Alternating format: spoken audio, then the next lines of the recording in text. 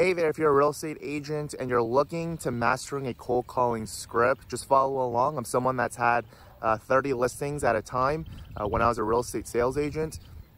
At this time in our lives, we've built up recurring income that it allows my wife to stay at home and for us to travel the world if we want to. So the cold calling script, the way that it works is you make a call either for expireds or generally this is going to be like geo-targeted leads. You would start with trying to figure out if the phone number that you have is associated with the owner. So the way I would do this is I would just say, hey, is this the owner of 123 Main Street? If they say yes, just say, hey, that sounds good. I'm just a real estate sales agent. I was calling because we had some buyers interested in the area. And so that's the value proposition for a real estate sales agent that would perk someone's interest up if they had any inclination of selling their house. It's a problem though if you don't really have any buyers. So what you want to do is get some buyers. Either ask your brokerage if you could list some properties up on Facebook Marketplace, on Craigslist, get some buyers. But you want to have some, you don't want to lie to anyone. So that's kind of the key part. We have buyers interested in the area. Have you thought about selling? If they say yes, and for whatever price, you just say, oh, okay, let me look into that, see if that's an amount that we could get you, right? Would it be all right if we come by Thursday or Friday, choose 2 separate days, that we come by and check your property out, we can meet face to face and see if that's a number that we could get you. If they say yes, you secured your appointment and then you're in for trying to get that listing. And that's all you have to do over and over again, right? Your value proposition is you have buyers interested in the area, you're a real estate sales agent, and hey, you want to meet up.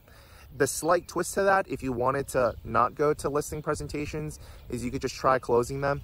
Hey, let me do some research for you. Let me see if that number works for you. Is this your best number? Let me look into it and I'll call you back, right? You do some research, get your comps, get your Zillow estimates, your property sharks, all your comps for sold and, listing in the area. Come up with like a range and just talk to them on the phone. Hey, call them back and you say, hey, looked at your property. I know you wanted this amount. This is the range that I'm seeing. What is the condition of your property? And he's going to say, oh, it's good. It's excellent. Remodel this or that. It's like, okay, this is the range. Would you be all right with this? And then see what they say, right? If we got you that, would you be all right with it? If they say yes, you could close them right on the phone and say, hey, sounds good. I'll send you some paperwork that would allow me to, send your house to the buyers that we have and get your house ready to sell. Just take a look at the paperwork. I'm going to send it to you right now. What's your email address? Okay, I'll send it over right now. Do you have a chance to look it over right now? If yes, you do it right then. If not, it's like, okay, sounds good. I'll give you a call later today or tomorrow and then we'll touch base. Once they look at it, it's like, okay, sounds good. Are you okay with that amount? Answer any questions. You send them a DocuSign or whatever e-signature platform you have. Get the signature and just say, hey, I'll pick up the keys later today. You meet face to face and then my photographer will come by tomorrow or the following day to put up pictures. And you go in, you put your sign in, shake the person's hand, you put a lockbox on it.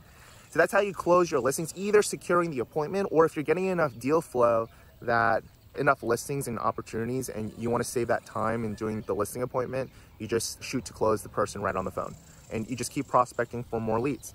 But that's going to be your highest value as a real estate agent that you could do to generate more listings. Let me know if you're interested in getting a prospecting system and hearing how we built up a recurring income stream using land. Let me know as well. Bye.